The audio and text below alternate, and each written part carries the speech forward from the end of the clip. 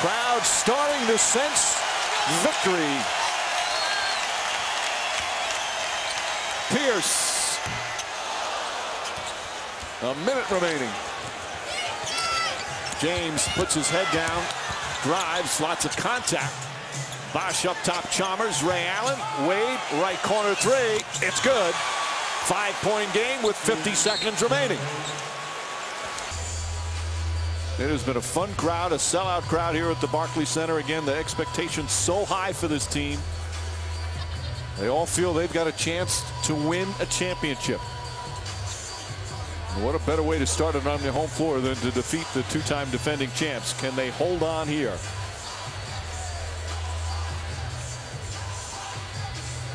Seven straight points have them still alive. Alan Anderson stays in the game.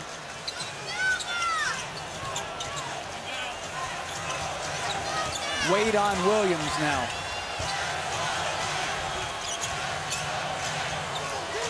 Garnett being guarded by Wade on the switch. Garnett turns in the paint. Double clutches, misses, rebound. Garnett had it, lost it, picked up by James. James throws it off the head of Anderson. Allen now up top to Chalmers. 22 seconds. James up top. Chalmers puts up a three. Puts it in. Chalmers from downtown. And it's a two-point game. Timeout, Brooklyn. Brooklyn has one timeout left. Pierce is going to be inbounding. And this is where a lot of times at the end of an NBA game, anything goes. Illegal screens, holding cutters. Joe Prunty filling in for Jason Kidd. Has watched Miami go on a 10-0 run. And Williams fouled immediately by Chalmers. So Williams will go to the free throw line for the first time. They've missed 11 free throws tonight. Darren Williams, for his career, an excellent free throw shooter, including last year when he was 86%, for his career 82%. First trip tonight.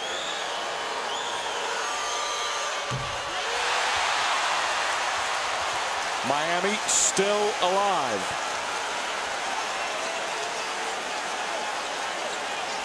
Heat still have a 20-second timeout remaining. LeBron James, I think, telling Dwayne Wade, you have Williams boxing out on the free throw.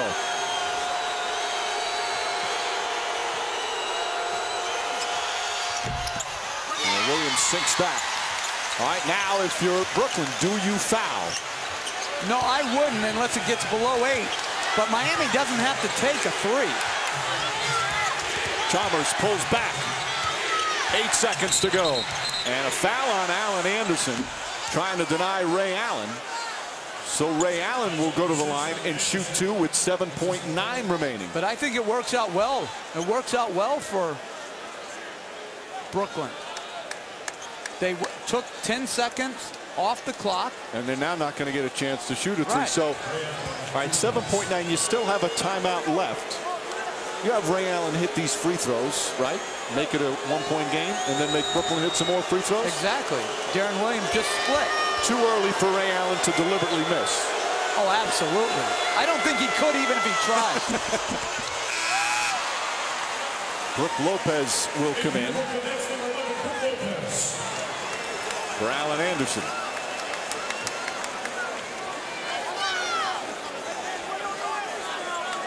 Ray Allen, 3 for 3 from the line. One of the premier free throw shooters in the history of the NBA. 5th all time in free throw percentage. Misses the second. Pierce the rebound, and he's fouled right away. He was not deliberately trying to miss that.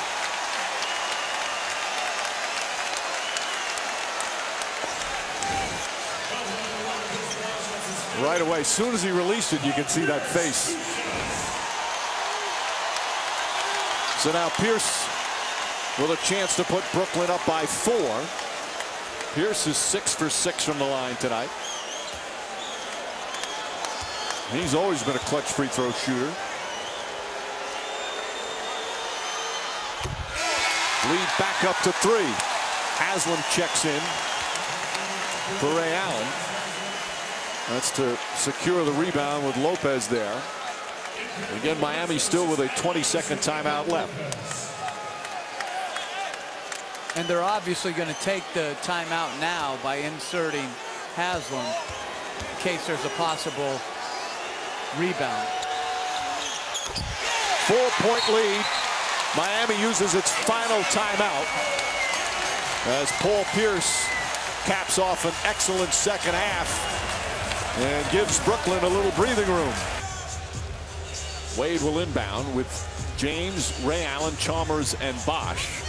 All 5 capable of taking threes, but it's more important to score quickly here. Trying to get Wade. They get James. James left corner 3. It's good. James hits it with 4.7 remaining, and it's back to 1.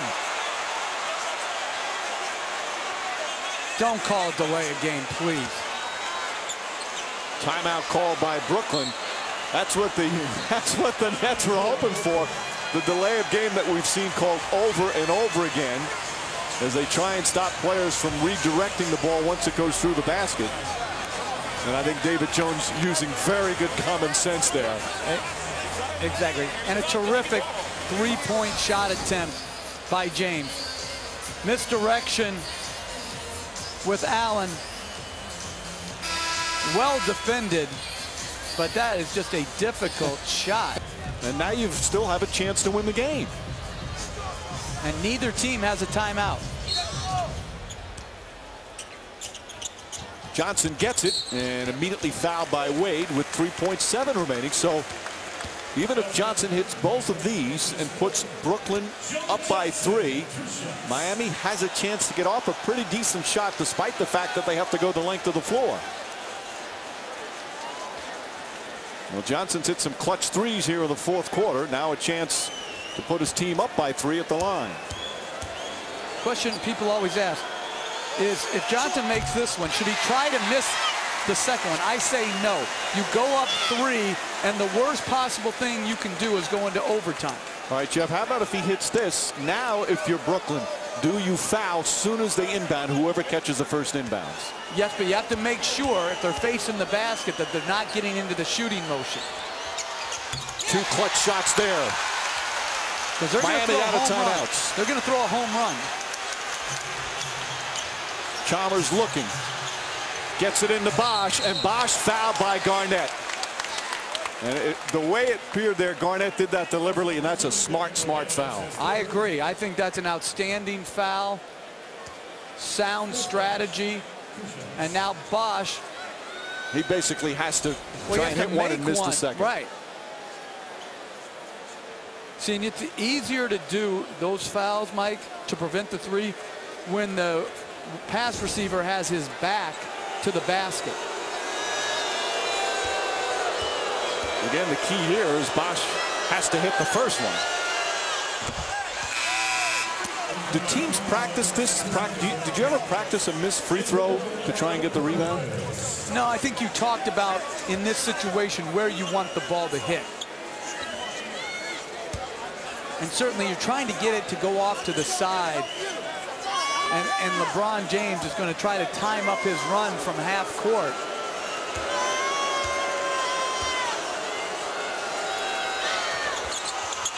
And he puts it in. He was trying to miss that. And it goes in. Pierce gets it, throws it ahead, and the game is over. And Brooklyn wins their home opener. How about that? Bosh trying to miss the free throw. It goes in. And the Nets hang on to defeat LeBron James and the Miami Heat.